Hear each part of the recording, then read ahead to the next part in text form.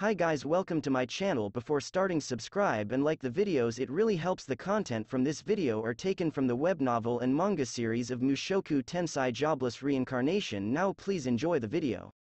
Sylphy perspective. Then a month later, I saw Rudy at the entrance ceremony. Compared to the entrance examination, now it was like he's shining in his uniform. Our eyes met. I was very nervous. That said, he is a special student. Now that he is here, I thought the opportunity to meet with him and spend time together would not be that much. At the meeting a month ago, we decided on not having excessive contact with Rudy. After that, a lot of things were said, but in the end it seems those two do not like Rudy. I have no idea why they are like that. Maybe I am weird, but they told me I can get along with him on a personal level. Excessive contact is not good, but it is okay to be friends. How much is good, how much is not? I think that even being able to have this much is due to Ariel-sama's kindness. Well, even that is good enough. Just being able to talk to Rudy is enough for me. But, I wonder how I can speak with him. And, while I am thinking about such things, Ariel-sama is attending classes. Since Ariel-sama is charismatic, she needs to maintain her grades. The melded magic class she was taking was very different from what I was taught. Rudy seems to have learned it from Roxy-san. But even though they are teaching the same thing here in Magic University, it seems very difficult. Since I was taught by Rudy, I can understand them very quickly. But, Luke and Princess Ariel are having a hard time learning it. Also, in order to support Ariel-sama as much as possible, I am teaching them a lot of stuff.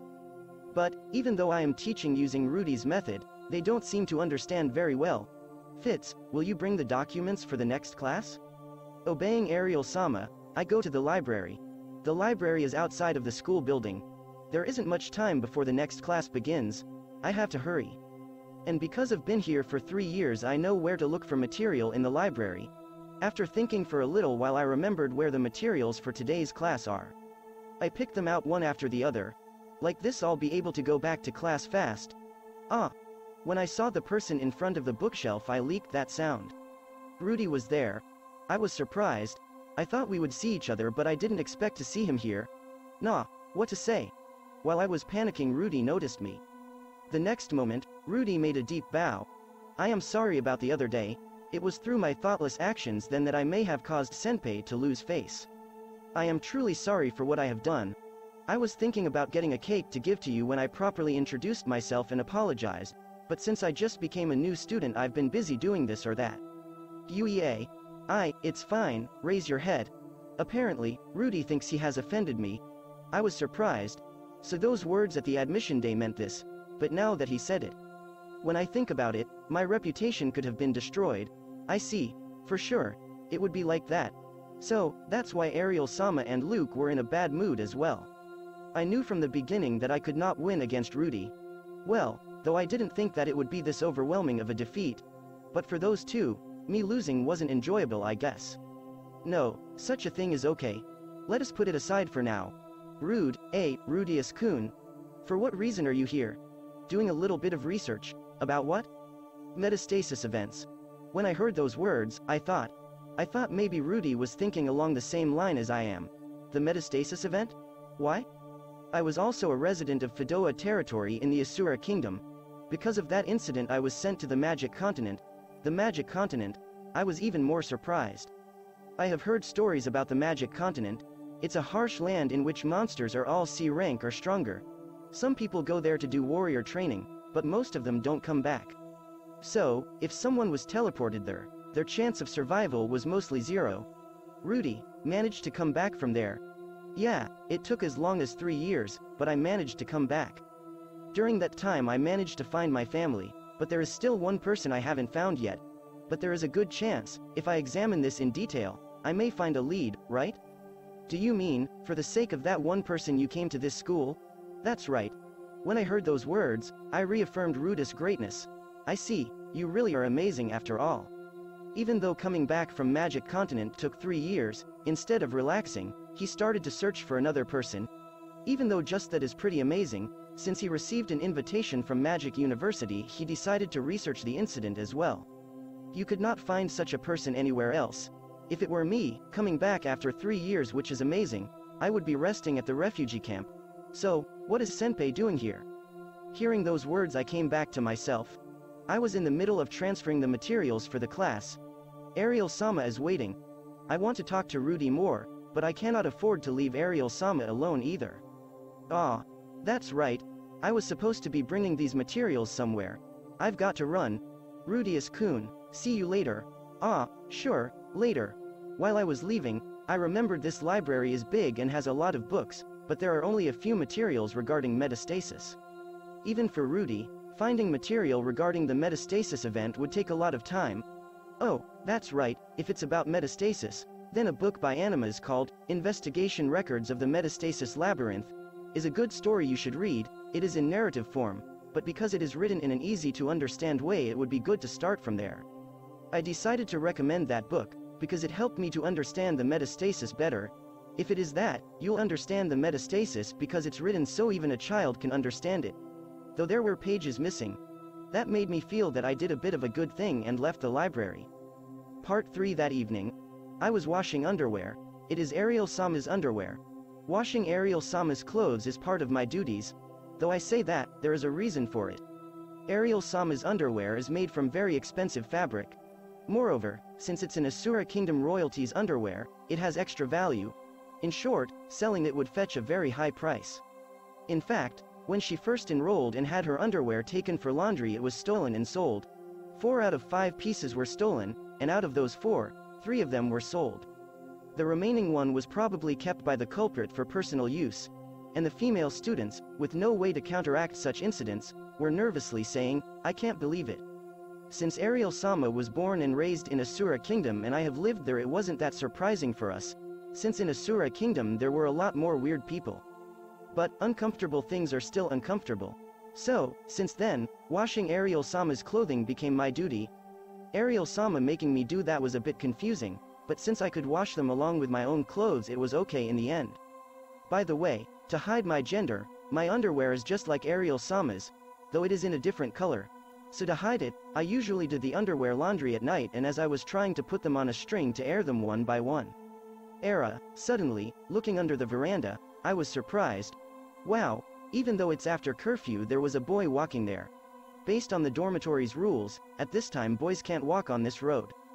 There was the underwear thief case as well, though it's not yet the time, the mating season will come as well, and yet, why as a boy, even though it is a shortcut, at this hour the girls on guard duty will surround him soon. Is it good to report this to the girls on guard? Whoever discovers the intruder first has the responsibility to warn the others. No, but I can't really let them hear my voice all that much. Oh, by any chance, I recognized that person as Rudy. Why? Unintentionally, my hand slipped. The panties in my hand fell, and dropped toward Rudy's head. The moment Rudy notices, he catches the pants with incredible speed. Wah, that fast, and I wonder if it is because he was always on guard for the past few years. The movement just now, I feel it's the result of the time he spent on the magic continent. Rudy seems to have noticed that what he is holding in his hand is panties. And he looked up and found me, and figured he caught the pants I dropped. Different from the movement of his hand from before, he has a carefree behavior. I see, he just enrolled here today, so he does not know the rules. Rudy is a special student. Special students do not have roommates. Since the special students are exempt from attending things like explanation of dormitory rules and all, it's not so strange that he does not know the rules. I have to tell him, if you stand there while holding panties in your hand, you will with no doubt be mistaken for an underwear thief. Kya, My worries soon became reality. Suddenly a female student started screaming. The girls on guard duty who lived on the first floor came out. Rudy was surrounded in no time. But, if it's Rudy, he can resolve it somehow? Since I thought that way, I was waiting optimistically and watching. I wanted to know what Rudy would do in a situation like this. After all, like when he was in Buina village, will he beat them up? Or will he get out by saying something convenient, threaten them with magic, or use magic to run away? Rudy did nothing. He seems to have his hand caught by Goraid-san and is troubled. That looked like when I was being bullied in Buina village. My head cooled down suddenly. What am I doing? I jumped out from the veranda in a hurry, went down the stairs and ran until I reached the crowd. What have we here? Aren't you a bold one, to steal underwear at this time? What, cat got your tongue? Do you think you can win against this many people? Since it was dark and visibility was low, It seems that no one has noticed that Rudy was holding his foot using earth magic. As to why he did that, I have no idea. Why would Rudy's feet be trembling? I realized, incidentally, I was reminded of the past. Come to think of it, when Rudy drove away Sumar and his gang in the village, his feet were trembling. When confronting girls, Rudy was a little jerky. Also when he said, "Sylphy has been cold lately," he was trembling. I see, Rudy thought he was hated by me, so he was scared. Like any other normal boy. I noticed. I've been viewing Rudy as special. It was the feeling of looking at an older person. But, Rudy's the same age as me. Sylphy, is it always okay just to be protected by him? At the end I remembered my father's words. And since I remembered, I vowed to myself that I would rescue Rudy. I'll help, Rudy. I swore so. Even if something happens, I'll help Rudy. I swore so. Isn't that the reason I was giving it my all? Above all, isn't the cause of this time's incident me? Wait, it's a misunderstanding, wait. I put myself between them, and I defended Rudy desperately. Since I came to this school, it's probably the first time I talked to anyone else beside Ariel-sama. I've been silent to that extent. However, the female student who was holding Rudy's hand was stubbornly trying to condemn Rudy, even though Rudy hadn't done anything wrong. Since Silent Fitz says this much, it's probably the truth, but him breaking the dormitory's rules is the truth as well. To set an example, I'll have him punished. Set an example. The moment I heard those words, something snapped in me. Someone who knows nothing is going to be punished as an example just to warn others. It was not something to be forgiven. Before realizing it, I was holding my wand.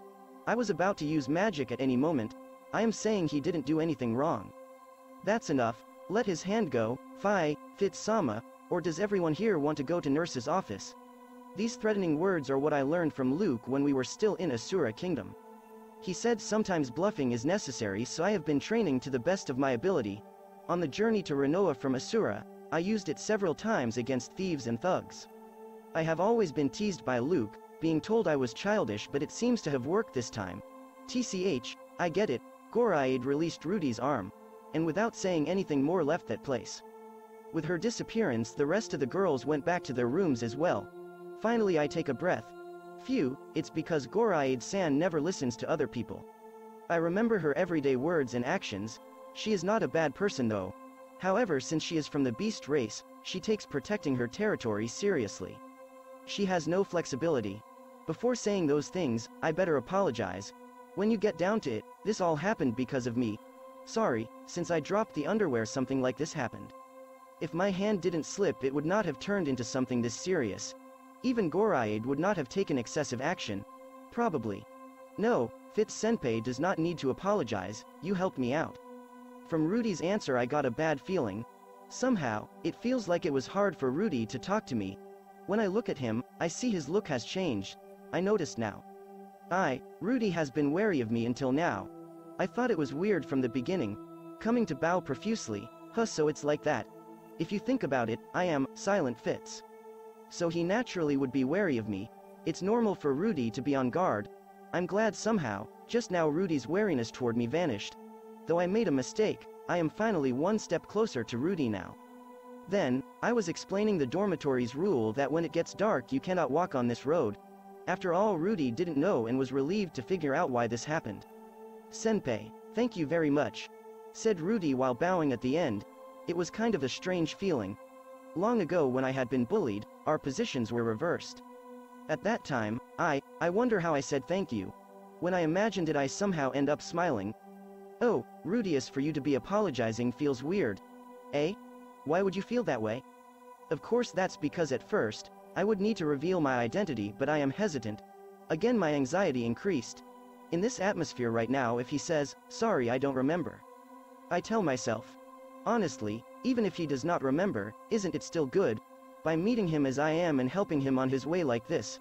Forgetting the past, and getting along with him as we are. So, I said, secret. Rudy had a confused expression. I went back to the dorm. Of course, I took back the underwear. Though as Rudy caught it before it could hit the ground, it's not dirty, but after all Rudy is a boy. It's not like I think of Rudy as being dirty or anything, but I have a feeling that having Ariel-sama wearing underwear which has been touched by a boy isn't a good thing. Should I re-wash it after all?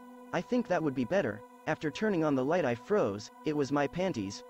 Rudy had touched my panties. I was in agony due to embarrassment. Part 4. 1 month later, I was supposed to begin helping Rudy with the metastasis event research on days when Princess Ariel was on holiday. It was a month later. What if he rejects me, or what if I'm dead weight? After all, it would hurt me a lot. But Rudy gave me a warm welcome. It's probably because of that incident, he's letting his guard down around me. I think that it isn't fair to Rudy, but I am happy that I dropped the underwear, though it was embarrassing.